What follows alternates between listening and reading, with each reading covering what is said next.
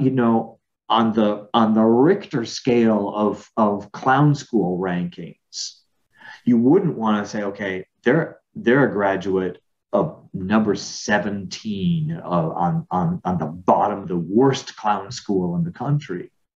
No matter how funny their shoes, no matter how wet the water coming out of the squirt of their flower, no matter how much you love that seltzer down the pants, if they are graduates of the 17th worst clown school in the country, you're not going to sell your company to them. But the question Yeah. becomes, And over that period of 17 years, there are 17 different situations, or 17 years ago, that school may had ranked on the bottom. It ranked on the bottom, or might have been a little bit higher up. That's where I'm headed with this. Is Yes. perhaps that school was 17, now it's 14. Yes. Is that high enough? Like, oh, do they have to get out of the bottom 17 worst clown schools in the country and get into the 16th worst?